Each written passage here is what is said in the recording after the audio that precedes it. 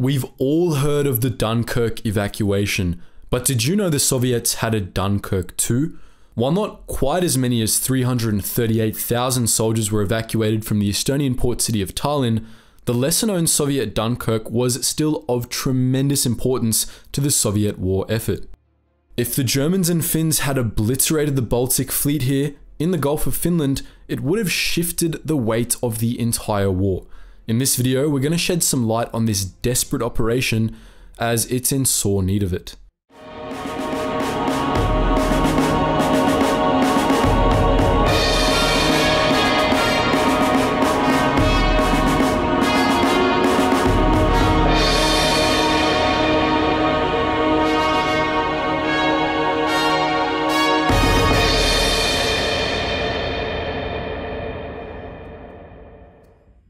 Before they sandwiched poor Poland in September 1939, Germany and the USSR looked to the sovereign states of Europe with hungry eyes. In August, they signed the Molotov-Ribbentrop Pact, which stipulated that Estonia, along with the rest of the Baltic, belonged to the Soviets. When the war kicked off, Estonia didn't want to touch it with a 10-foot pole, declaring itself neutral. Stalin, of course, didn't give a crap. Estonia could give up the goods or suffer the consequences. In mid-1940, some 160,000 Soviet troops marched into the country and the Soviet Baltic fleet set up a blockade. Hardly a shot was fired. The Baltic fleet consumed Estonia's navy. Operating out of the capital of Estonia, the port city Tallinn, the Baltic fleet now had a more westward naval base in the Gulf of Finland. Good stuff, right? Well, not for Estonia. In the first year of Soviet occupation, around 8,000 Estonians were arrested. Over a quarter of them were executed inside of the country. Others went to prison camps, which was as good as a death sentence in itself. Stalin's grip on Estonia wouldn't last forever though. In June 1941, Hitler broke the terms of the Molotov-Ribbentrop Pact by launching Operation Barbarossa, his invasion of the USSR. Stalin wept. He wept even harder when he started losing ground to the Germans.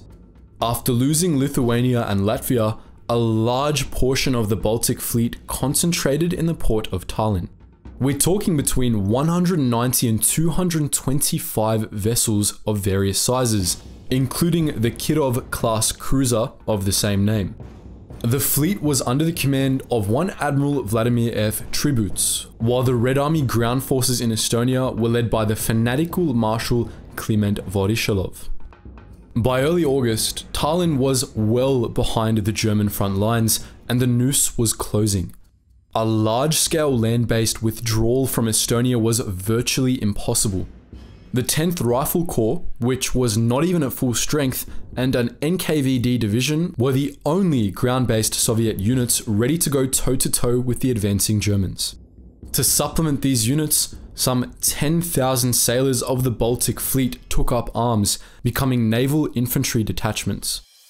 It wasn't really what they'd been trained to do, and they suffered because of it.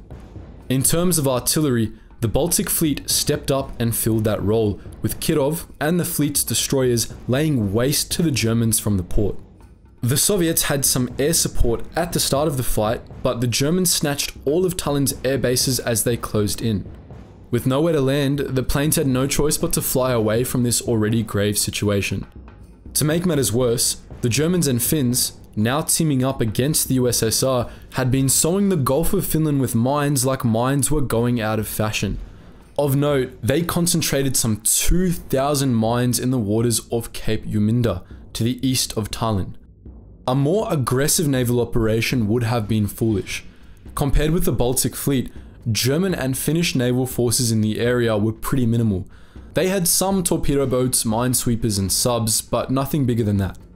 By the 25th of August, Admiral Tributs was well and truly feeling the heat and wanted to get the Baltic fleet out of Tallinn. He had no effective means of staving off the damned Luftwaffe, and the German field artillery was now in range of the port. Tributs wanted Voroshilov's permission to pack everyone onto the ships and give it legs, but he also feared the fanatical Marshal would think he was being a coward and throttle him dead. Instead, he broke the chain of command, asking for permission directly from the Chief of the Navy. He got it on August the 26th. Now, they just had to figure out how to get more than 200 vessels and some 40,000 people, military and civilian, to safety in the armpit of the Gulf. More specifically, we're referring to the island of Kronstadt off the coast of Leningrad. The Soviets had a lot to contend with, and a lot could and did go wrong. One of the Soviets' earliest mistakes took place in the planning stage. In short, they could sail to Kronstadt along the north shore of the Gulf of Finland, flipping the Finns off on the way, along the south shore, flipping off the Germans in Estonia along the way, or just straight down the middle, flipping off only themselves.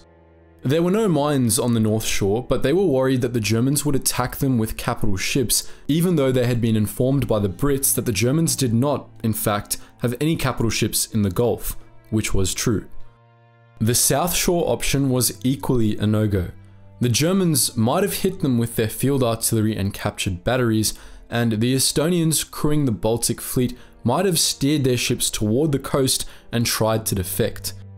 Going down the guts of the Gulf was seeming like a pretty solid option, so that's what they did. Only, if you recall, the Germans and Finns had mined the heck out of those waters. Over the next 5 days, 11,000 to 12,400 Soviet and Estonian military personnel and civilians lost their lives. On the ground, many Soviet troops performed rearguard actions to cover the naval evacuation. They set up barricades in the streets and held off desperate civilians and the German advance until they were captured or killed. At least 1,000 people perished at the port, obliterated by Luftwaffe strafes and artillery.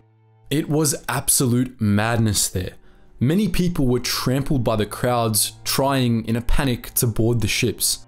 In Admiral Triboots' words, the whole town appeared to be engulfed in flames, burning and exploding. The chaos didn't end once the fleet set sail though. The Soviets had very few minesweepers, and all the other vessels had to stay behind them while they did what they were designed to do. This slowed the convoy to a speed of around 10 knots. They were easy pickings for the Luftwaffe, and the minesweepers could deal with only so many mines. Some ships freaked out and steered out of the minesweepers' wakes only to run straight into the surrounding mines. Some made it through the chaos by pushing the mines away with poles or even jumping into the water and guiding them away by hand. Admiral Triboots recalled the destruction of the destroyer Yakov Sverdlov, a veteran Great War vessel. A column of fire and smoke, 200 to 250 meters high, burst out from under Yakov Sverdlov's body and settled down hissing, burying the surviving crew members. Only several dozens of men were saved. This was just one tragedy among many. Another befell the transport ship Ella, which, carrying over 1,000 passengers, ran into mines and started sinking. The tugboat S-101 attempted a rescue but steered right into another mine and fell to pieces instead. Everyone who had been on the tugboat perished, while just 100 of Ella's passengers were rescued in the end. As with far too many evacuees over that 5-day period, many of them froze to death or drowned. Others were crushed by friendly ships trying to squeeze through the floating wreckage. On at least one occasion, word got around that German and Finnish torpedo boats were in the area. Highly strung, the fleet opened fire on a friendly detachment, thinking they were the so-called torpedo boats. Even when the fleet had made it through the minefields, the Luftwaffe didn't let up. They made the rest of the journey to Kronstadt absolute hell. For example, when the Soviets tried to deposit some evacuees on the island of Gotland, which was about halfway, hoping the Germans would target the boats and not the people, the Luftwaffe strafed the island anyway. It seems they had a strict no-mercy policy that day. In the end, while some 12,400 perished running the so-called gauntlet to Kronstadt, as many as 28,000 survived the ordeal. The Soviets also managed to get 163 to 165 vessels to safety, including the carrier Kirov. If she, and the fleet's other capital ships, hadn't reached the waters of Leningrad, the brutal siege of that city might have been even more brutal. The entire war might have been more brutal. What do you think though? Had you heard of the Soviet Dunkirk before this video? How do you think the war might have been different if the Baltic fleet was destroyed in Tallinn? And lastly, do you know anything about the evacuation that we didn't touch on? As usual guys, please feel free to share your thoughts in the comments section below. And as always, thank you so much for watching, and I hope you learned something new.